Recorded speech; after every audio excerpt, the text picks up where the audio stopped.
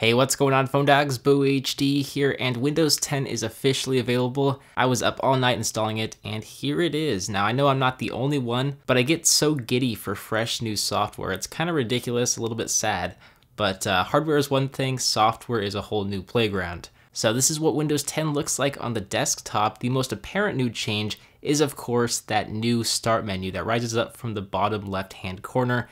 You still have that elegant tile interface, but it doesn't take up the entire display. It's much more minimal. You have your most used apps on the left-hand side and various other apps on the right-hand side. There's also a search bar where you can search the web and your Windows PC. Cortana is also baked into the search functionality. You can have her deliver you news based off your interests, or just have her deliver you various pieces and bits of information like weather, sports scores. You can set reminders. I really like how I can easily type in my questions or even verbally ask Cortana my questions using the microphone button here, or simply by just saying, "Hey Cortana."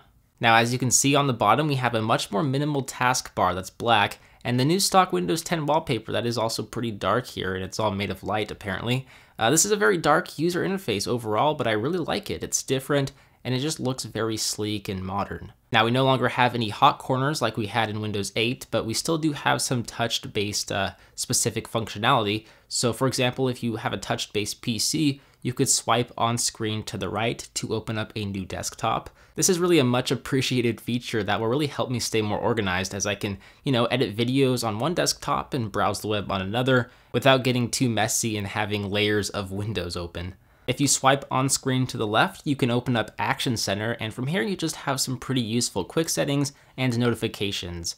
So if you want to turn on Bluetooth quickly or Wi-Fi, you can just swipe in from the right and open up Action Center. But that's really it in terms of the menus and the functions that are hiding with touch-based controls. So of course you don't need to use touch to access Action Center or the new desktops. You can still use a keyboard or even a mouse, but compared to Windows 8, we had all sorts of touch-activated menus and functions, so it's pretty clear that Microsoft is no longer pushing touch as heavily as in Windows 8. Microsoft Edge is also a new addition. It's not just an updated and renamed Internet Explorer, it's a completely new web browser. In fact, Internet Explorer itself is still found on Windows 10 as a desktop app, but this new browser is very minimal, but provides some pretty neat features baked into it.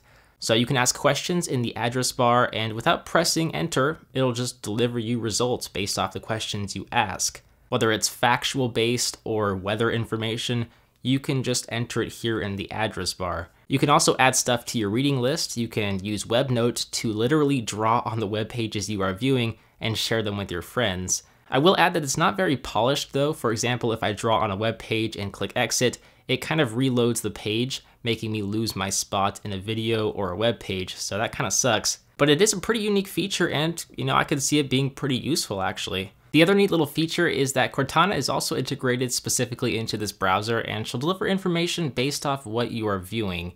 But overall, I will need to use it more before I can determine if it's any better than Chrome, which is what I typically use, but it does definitely seem better than Explorer already, but I guess that's not really saying much. We also have improved split view functionality, so you can drag programs to the side to create a 50-50 view of each running app, or you can drag each open program to a corner and successfully have 4 open apps at once at each quadrant.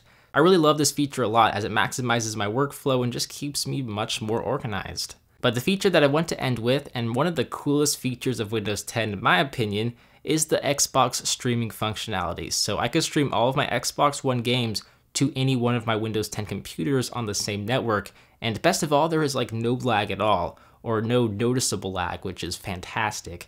I can't wait until I can stream games from my PC to my Xbox One, which is a feature that Microsoft is apparently working on. So there are some of the biggest new features of Windows 10, but there are a lot more, so let me know if there's anything you'd like me to test and cover and talk about in detail. If I receive a lot of feedback, I'll make a follow-up video about, say, the Edge browser or whatever feature you'd like to see. If you're running Windows 8, I think it's pretty safe to say go ahead and upgrade now.